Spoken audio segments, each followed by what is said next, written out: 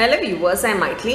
In 12 Cbse Max Differential Equation exercise 9.6 oda fifth sum in the video la paaka porom. Question parunga, find the general equation kuduthirukanga.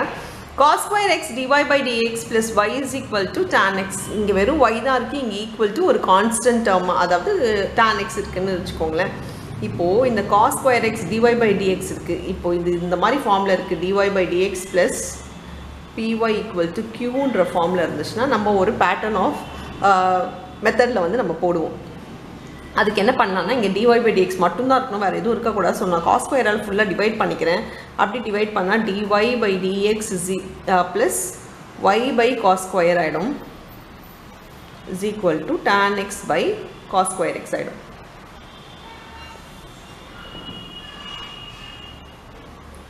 இப்போ இது வந்து நம்ம solve பண்ணிட்டோம்.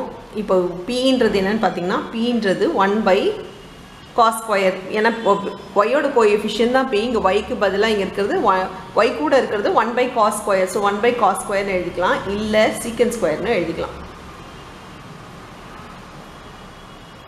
So p எழுதிட்டோம். q பாத்தீங்கன்னா q வந்து அதே மாதிரி தான் tan x எழுதிக்கிறேன், கூட by cosecant cos square நான் secant square னு எழுதிக்கிறேன். ஏனா 1 by cos square can also be written as secant square. அதனால நான் இத into secant square னு எழுதிக்கிறேன். இப்போ p யும் q யும் கண்டுபிடிச்சிட்டோம்.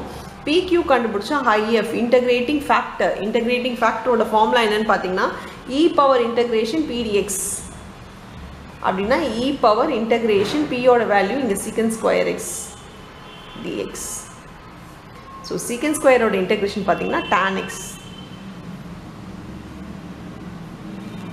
இப்போ integrating factor கண்டுபிடிச்சிட்டோம். இப்போ சொல்யூஷன் எப்படி போடணும் அப்படினு பாத்தீங்கன்னா y into integrating factor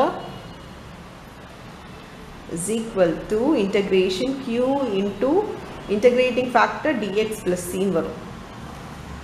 இப்போ பாருங்க y into integrating factor நமக்கு தெரியும் e power tan x. So y into e power tan x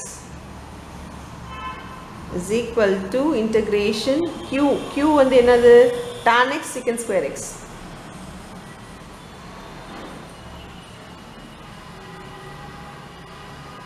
into integrating factor வந்து e power tan x plus c. இது நம்ம வந்து இத சால்வ் பண்ணனும். இது மல்டிப்ளைல இருக்கு, ஏதா ஒண்ணுத்தோட டிஃபரன்ஷியேஷனா இருக்கா அப்படி செக் பண்ணா tan x ஓட டிஃபரன்ஷியேஷன் secant square x. அப்ப நான் என்ன பண்ண போறேன்னா u is equal to or t equal to ஏதோ ஒண்ணு வந்து நான் tan x னு எடுக்க போறேன். சோ இது நம்ம tan x னு எடுத்தனா du is equal to secant square x dx னு வருமா.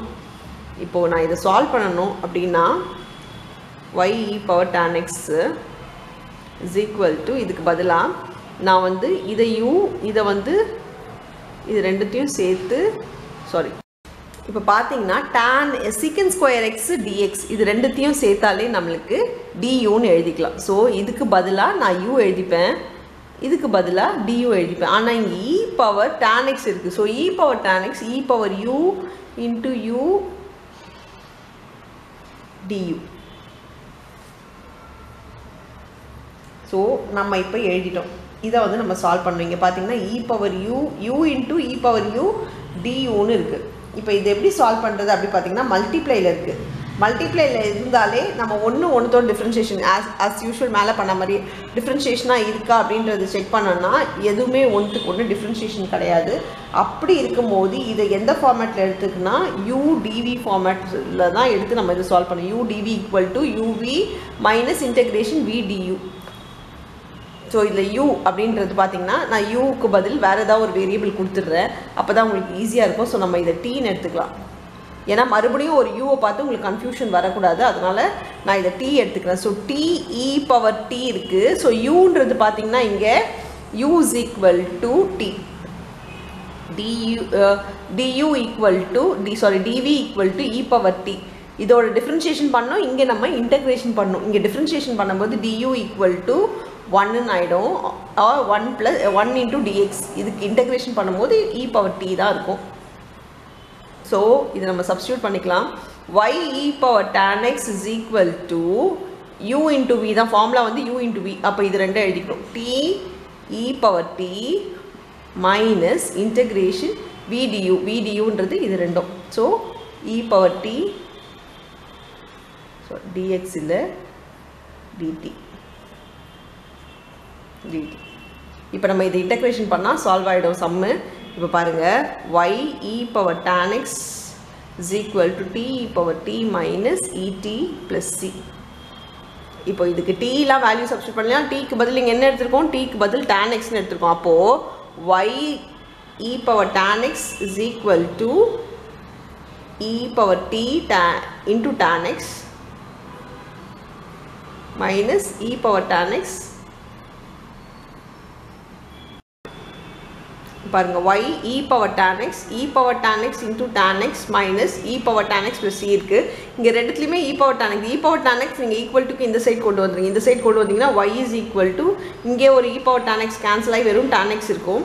இங்கே e power tan x cancel ஆகி -1 இருக்கும். இங்கே by e power tan x இருக்கும். அந்த e power tan x நம்ம மேலே எடுத்துகிட்டு போயிட்டு e power minus tan xன்னு எழுதிக்கலாம்.